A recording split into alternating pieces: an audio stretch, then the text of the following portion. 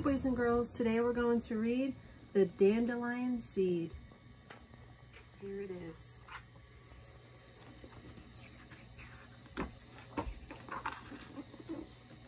It was autumn in the garden. All the flowers had died and dropped their seeds. Only one seed was left, a little dandelion seed who was afraid to let go. But the winter wind began to blow. The stronger the wind blew, the tighter the seed hung on until it felt the wind blowing right through it.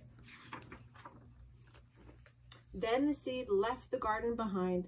It became part of the wind and was carried away. The world was bigger than the seed ever imagined.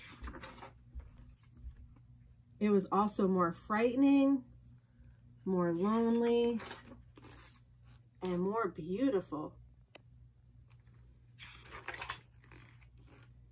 The more the seed saw, the smaller it felt. In that great big world out there. It wondered where it belonged. The seed landed when snow began to fall. It listened in silence as peace covered it like a blanket.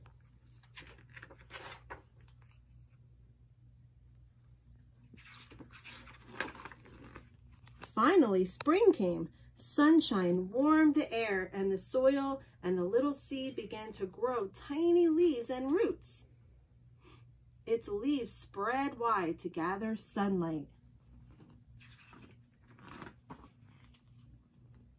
Its roots reached deep to drink fresh rain. Soon, the seed flowered into the bright, delicate dandelion it was meant to be. It shared its green leaves with deer and rabbits.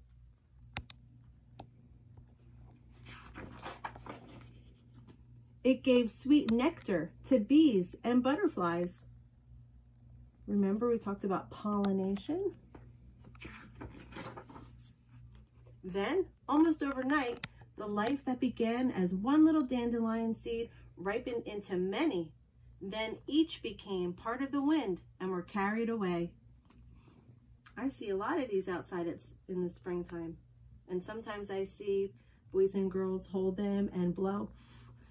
And these are all little seeds that you're blowing. All except one. Don't be afraid, whispered the dandelion. The wind and the sun and the rain will take care of you. Let go and you will see. You will see.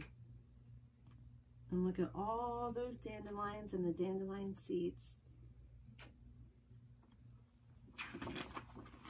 The end. Bye, boys and girls.